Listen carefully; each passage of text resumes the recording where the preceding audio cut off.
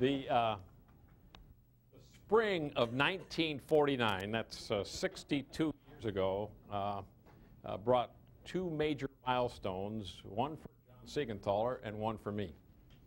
In March of 1949, John Seigenthaler walked into the newsroom of the Tennessean right here in Nashville and took his first job as a cub reporter. And the next month, in April of 1949, 62 years ago, I was born. So it launched his career, it launched my life. John's career as a journalist at the Tennessean went on for 43 years. He took a brief time out in the early 1960s to be the administrative assistant to then Attorney General Kennedy, and he represented the President and the Justice Department in trying to be supportive of and protective of the Freedom Riders in Montgomery, Alabama in the early 1960s at the height of the civil rights struggle. John was critically injured when he was attacked by a group of Klansmen in Montgomery while he was trying to save a woman from that mob. Thankfully, he recovered, and when he left the Kennedy administration, he then returned to the Tennessean. His career there, he eventually became the editor of the Tennessean, as well as the publisher. And because he didn't have enough to do, when Al Newharth dreamed up the idea of USA Today, he asked John would he be willing to be the first editorial director. So I think John did his USA Today duties, I think Sunday through Thursday, and then I think he would show up here on Fridays and Saturdays and oversee the Tennessean. I don't know how he did it. It was extraordinary. When John retired from the Gannett Company, from the Tennessean and from USA Today, that was in 1991, was it, John? It was our good fortune that he joined the Freedom Forum and has been, since 1991, been the driving force behind our First Amendment work of this organization. And the First Amendment, as I mentioned this morning, is at the foundation of everything we do at the Freedom Forum. This building, of course, is named for John in his beloved hometown of Nashville. He is one of three founders. We have three people who have founder status in our organization. Al Newharth as the founder of the Freedom Forum. John Quinn, the former editor-in-chief of USA Today, who is the founder of the Chips Quinn Scholars Program, our most enduring diversity program. And then John, the founder of our First Amendment Center. While he was editor and publisher of the Tennessean, he also became president of the leading professional trade organization for editors in this country, AS&E, and had an incredible career that continues to this day. It's our privilege to welcome John Seigenthaler. Thank you very much, Jack.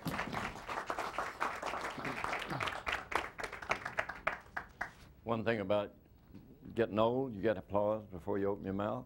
I thank you very much for that. The question as I listen to Jack is what, in this environment,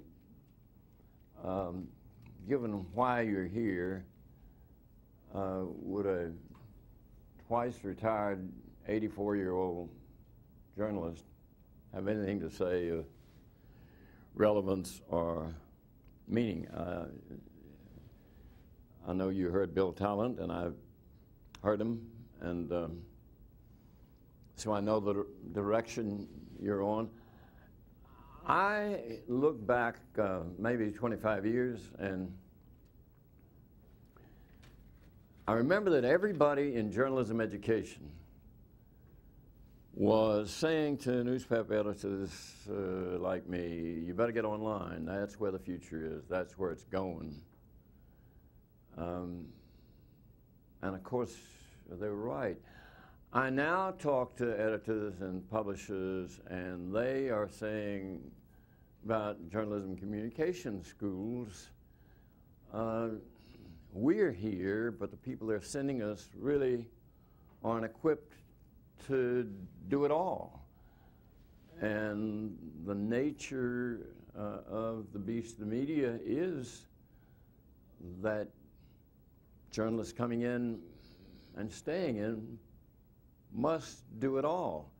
My son and I, yesterday, my son John, for a dozen years, was weekend anchor for NBC News. And yesterday we went up to Western Kentucky University and talked about journalism across 2 generations.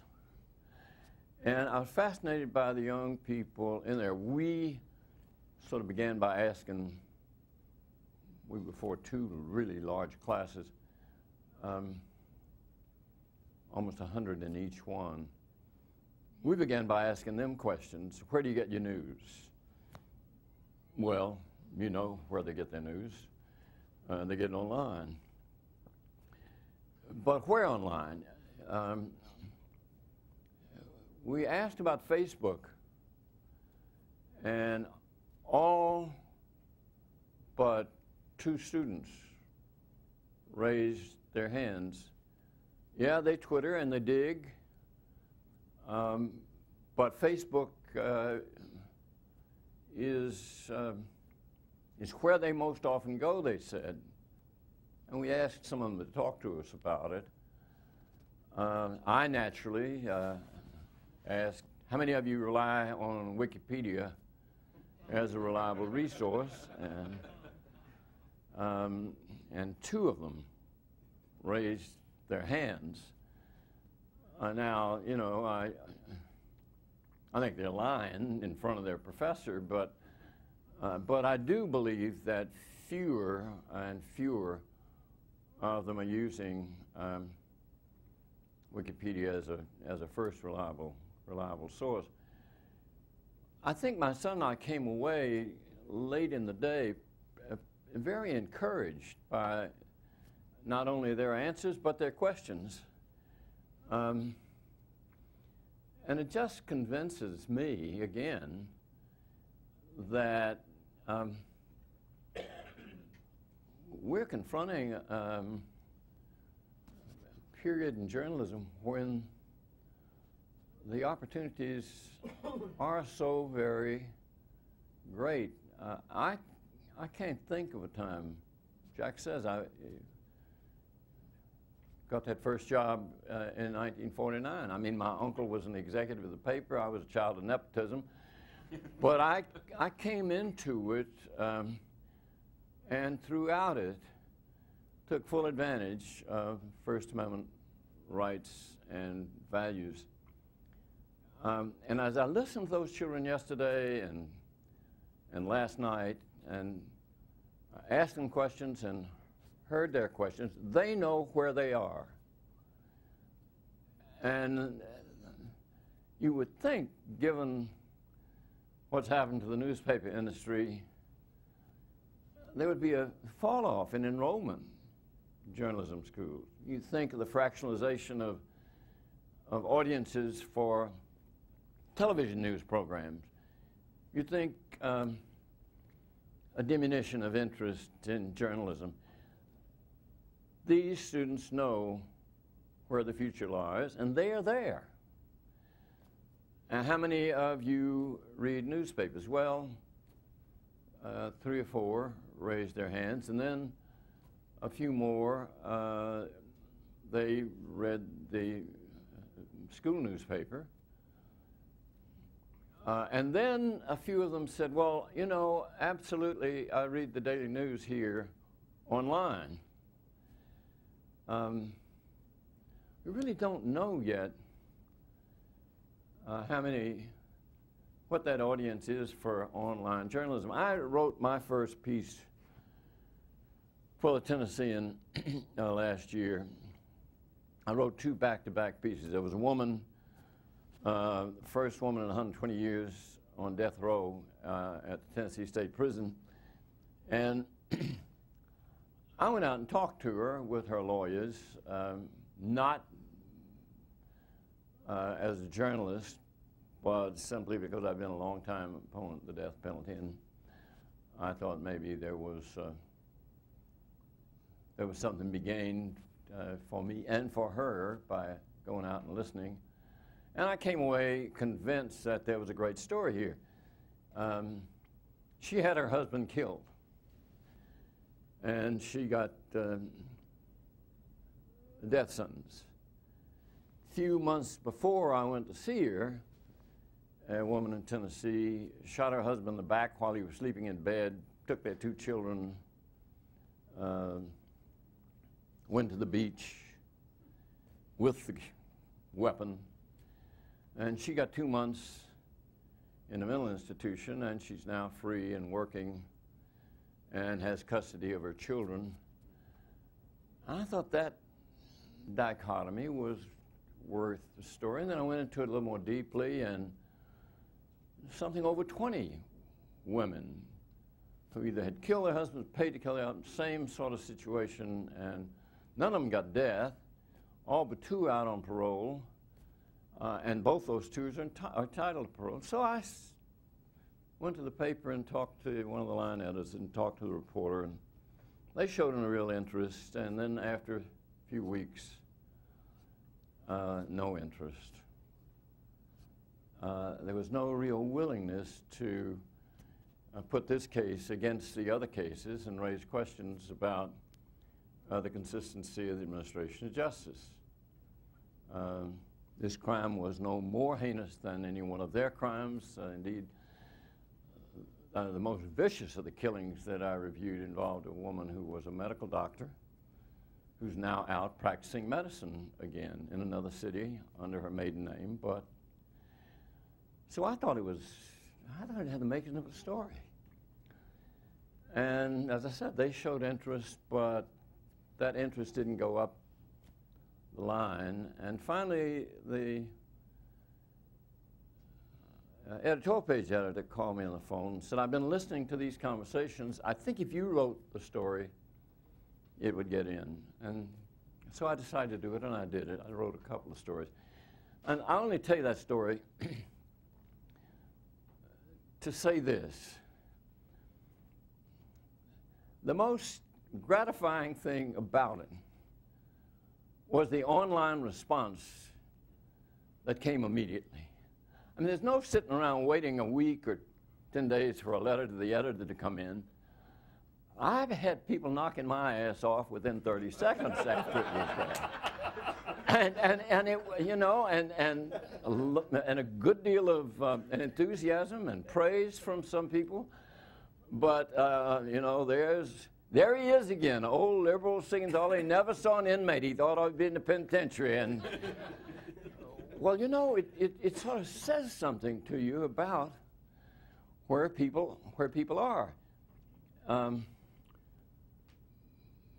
I don't know how many people, and I'm sure most newspapers don't know how many people are reading their online publications. But I know I had a response of more than 200 people in the day after the first one, and at least that many again when the second article ran a week later. It says something to me about where the future is, and putting that together with yesterday and those really bright young students who decided journalism is the way they're going to go, really, it really chills you and thrills you when you think about the future of journalism, the future of news, and where I was and where they are. My son and I do this little conversation across 2 generations of journalists, and he's heavily into social media now and really become quite, he's become, in his own business, he's now doing media consulting, public relations, and I asked him whether he was surprised at the number of students who jumped to say Facebook's where we get most of our news. And it was in both classes and enormous. You know, you talk to them about it, and then we talked to them a little bit about Wikipedia and about other online postings that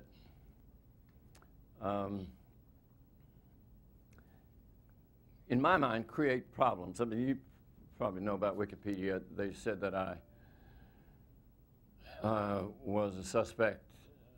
The 5-sentence biography, it went up about 5 years ago, that I had been suspected of assassinating both President Kennedy and Bobby, and that it had affected the Soviet Union for 13 years after the second assassination. And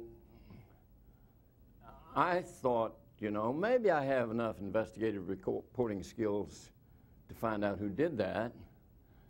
And I tried and didn't get anywhere with it. I finally wrote a piece in USA Today, and I was inundated by emails and faxes and telephone calls from people who had the same thing happen to them. And that was one reaction to the piece. The other reaction was that Wikipedia it was just a flood of assaults on me as a result of the article I wrote, in which I said Wikipedia is not necessarily a reliable first resource for information. I mean, it was vicious. The last one was a year ago March, and they said I'd raped Jacqueline Kennedy. And, you know, no allegation, I did it. Since I've had a confrontation with Jimmy Wales, the founder of Wikipedia. I had talked to him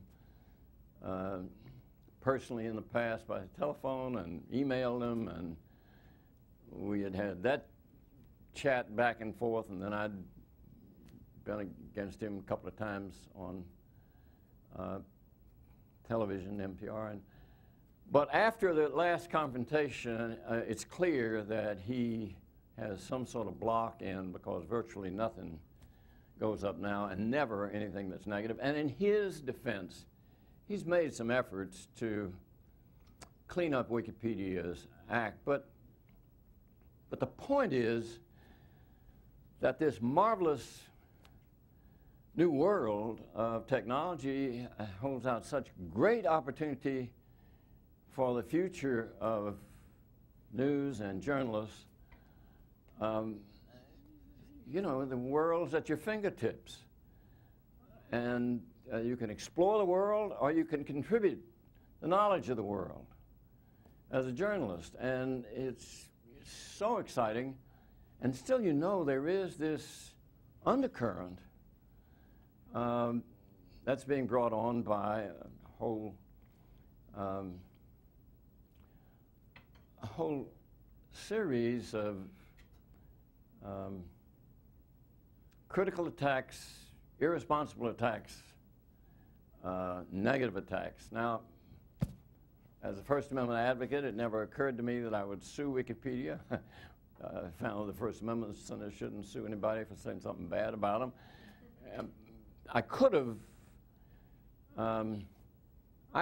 found out by filing a Jane or John Doe libel suit, but Wikipedia is immune to libel. All online, as you know, information service providers are protected by Section 230 Communications Decency Act, which separates online information service providers under the law from the way broadcasters or publishers are dealt with by defamation actions. There was no defamation action that could have been brought against Wikipedia.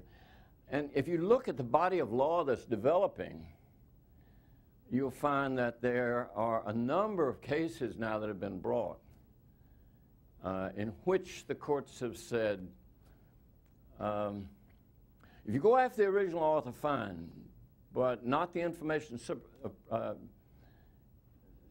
provider. I mean, the protection there is absolute. The first case I looked at involved a woman in Los Angeles who's an actress. Her stage name is Chase Masterson. You may have seen her on Star Trek or some of the soaps. And her real name's Carafano. And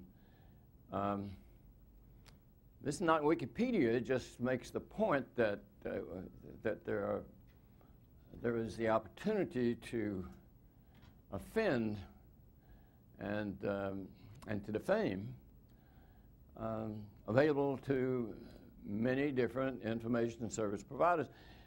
Chase Masterson did not put her name on a dating board. She was not love lost.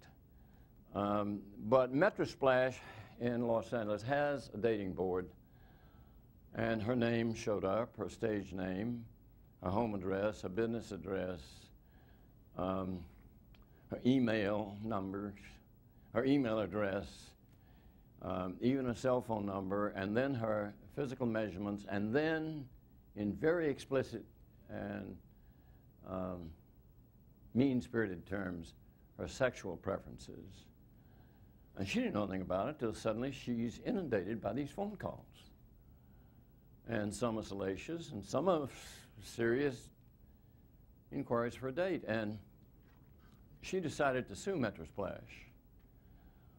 And the court said, look, and Metrosplash had not originated it. The person who originated it came from an anonymous source in Germany. And she couldn't find out who that source was. Filed a suit, couldn't trace it. So she sues Metrosplash, and the court in that case, as it has said in maybe 30 cases or more since, I haven't checked in the last 3 months, but it was more than 30 cases. Then the court said, reprehensible as this is to Ms. Carafano, it's protected by Section 230. I only dwell on that irresponsibility that's protected by the law to say that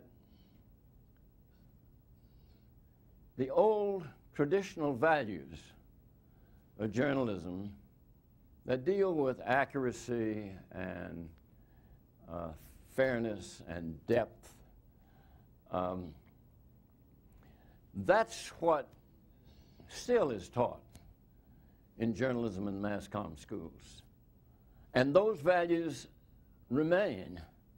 And somehow those values must be translated to this world of new technology.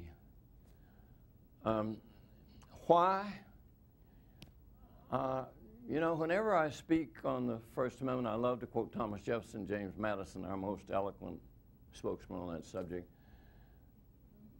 But there was another one of the founders who said something that's relevant now. Alexander Hamilton, I mean, they had tried to put the Bill of Rights in the original Constitution, and he was against it, and James Madison was against it. So they turned George Mason away, who suggested it. And then 2 years later, they realized their mistake, and there was a demand for it, and they came back. Yeah, but while they were in the convention, Hamilton said, and this is a quote, "Whatever fine words about freedom of the press are inserted to a constitution, it will altogether depend," and these are his words, "on public opinion and the general spirit of the people and the country." And we have this First Amendment building, and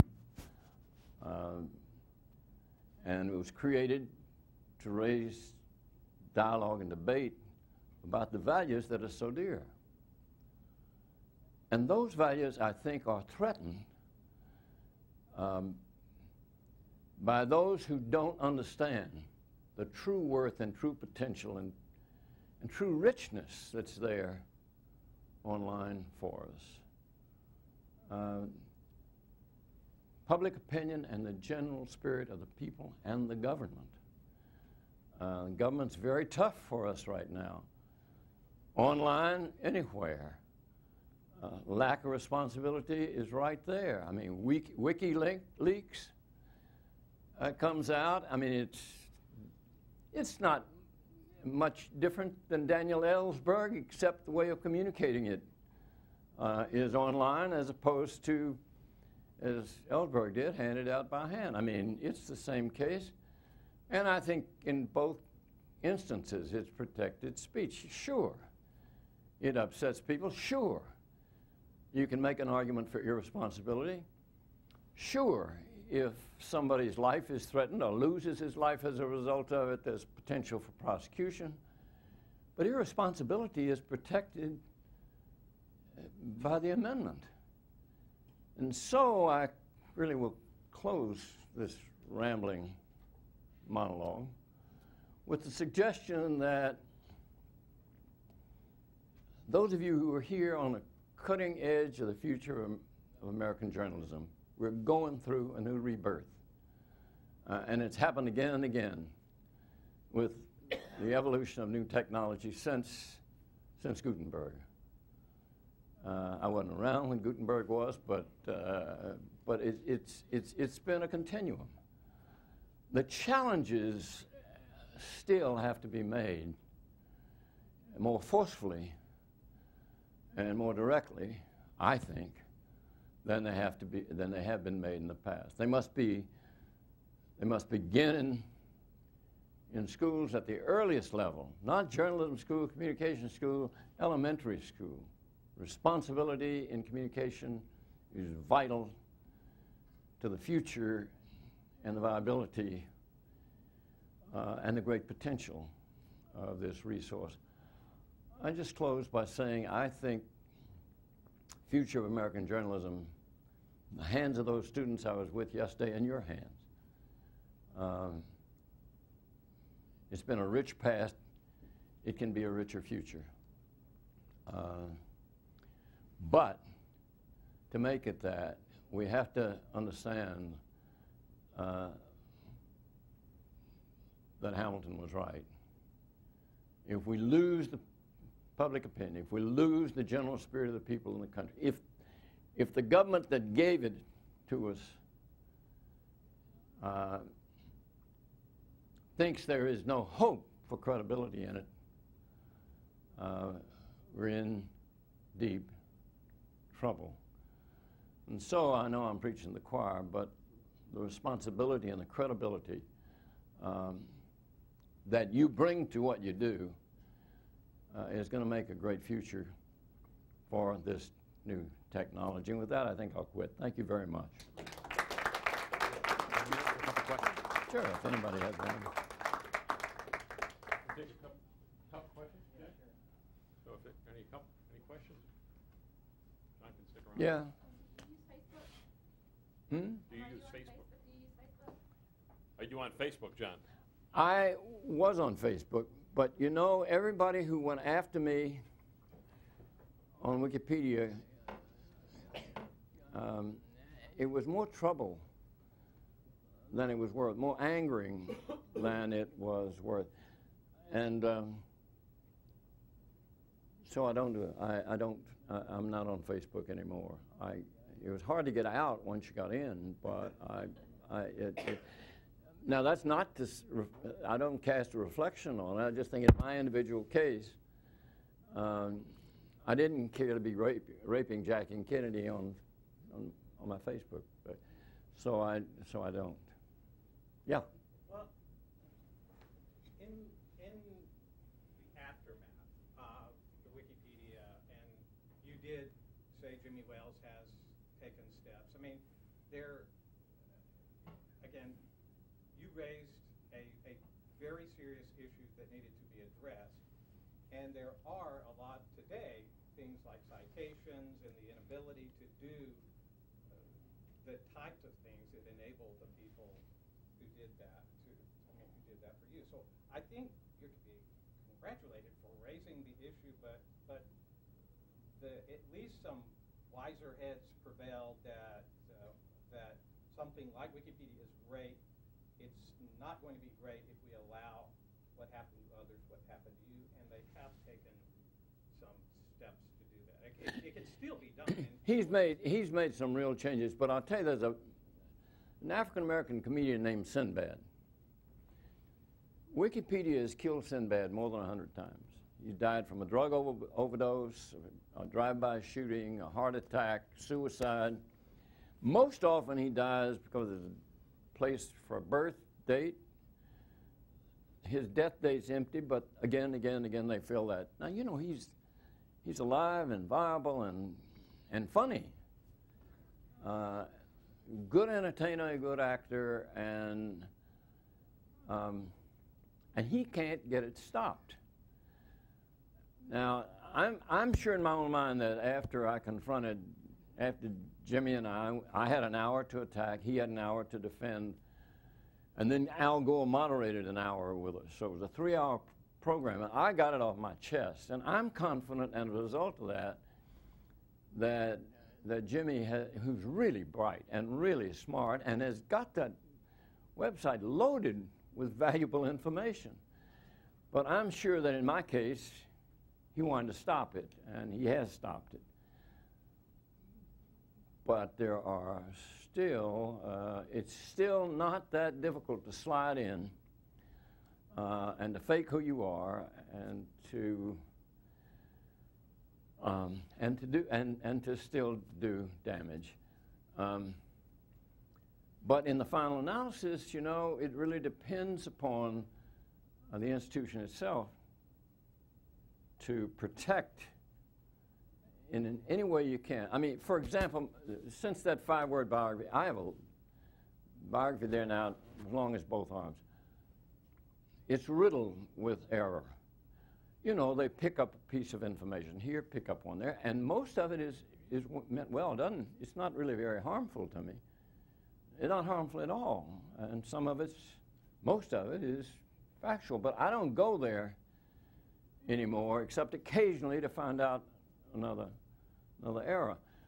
But I, you know, I use Wikipedia only as an example to tell you that it is far more widespread than that, and that there are many places and many bloggers who take the same advantage that those vandals who are on Wikipedia took. I don't want to end this by suggesting for a moment that dark side is dragging us down. I think the bright side here is lifting us up, and the only point I'm making is we just have to be aware of it, and particularly with the young. And I think you're to be congratulated for helping to lift that up. I think that Wikipedia is better today. I agree with you. To the extent that I know what Jimmy has done, I agree with you. Well, you all are great to come. This is the First Amendment Center. It is, they put my name on the building. My grandson, Jack, who was then 6, called and said, is this the day they dedicate the building to us? And I said, yes. And he said, well, can they spell our last name? And they did. Thanks for coming to the Seigenthaler Center. I hope that this place, and Bill, you've been here, it's always a great pleasure to listen to talent, and you know, just to think that you sat here not long ago and Skype gave you another vision, another view. It just reminds you that the future is loaded with so many opportunities.